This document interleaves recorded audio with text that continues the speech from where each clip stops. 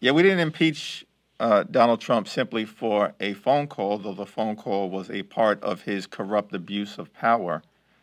That also included the fact that without any justification, he withheld $391 million in security aid from an ally who was under attack by an adversary, Russia, as part of an effort to try to get them, meaning Ukraine, to target without justification Joe Biden. And there were a series of steps that were taken by Donald Trump and his team that resulted in him being impeached for his corrupt abuse of power. With respect to what has currently taken place, I have not viewed the transcript. We're not looking backward. We're looking forward to the inauguration of Joe Biden on January 20th.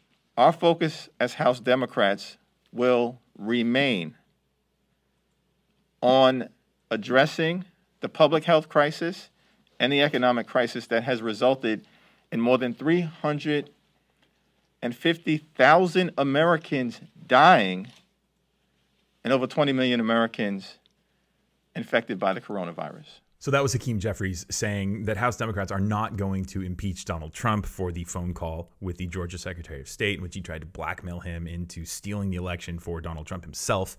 And that we're moving on. Hakeem Jeffries even said, I don't even know what's in the transcript, because I don't think Hakeem Jeffries cares.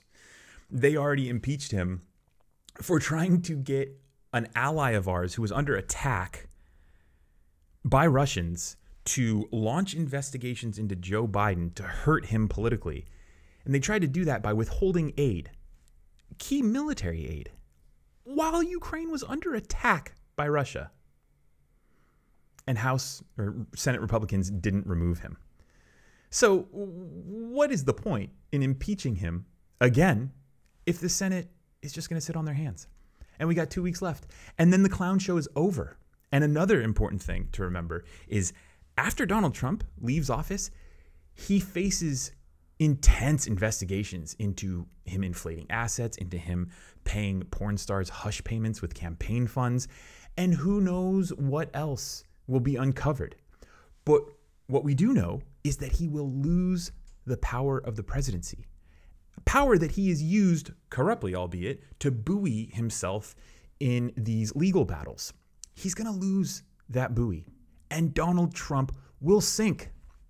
So I'm okay. I'm okay with House Democrats saying, look, American people are exhausted.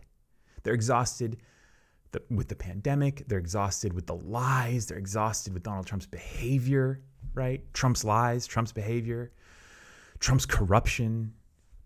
Like we don't need this. We don't need to have another battle in the House with Republicans coming up to the floor and lying and lying and lying and trying to defend this deplorable behavior, right? So me personally, I'm okay with it. It's a whole lot easier to swallow knowing that he's leaving in a couple weeks, and then once he leaves, his ass is gonna get he's gonna face some pretty intense scrutiny. But I'd also love to, I would love to see him impeached, you know what I mean? And removed from office in like a couple weeks, just like, boom, get in, get it done. I think I'm up there, I'm on the level of people who most want to see Donald Trump, held accountable, put his feet to the fire. But I'm also completely, I completely understand the idea that America is tired. He's almost done.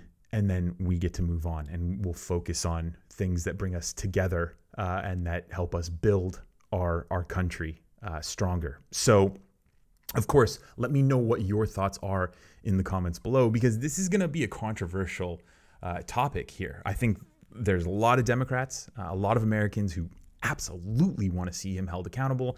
But I also think there's a ton of us who are just like exhausted, and we just want to move on. And the idea of another fight over Donald Trump's corruption, right, that we already pretty much know the extent of, right? We know how corrupt this guy is. But we just don't want that fight, right? We're tired.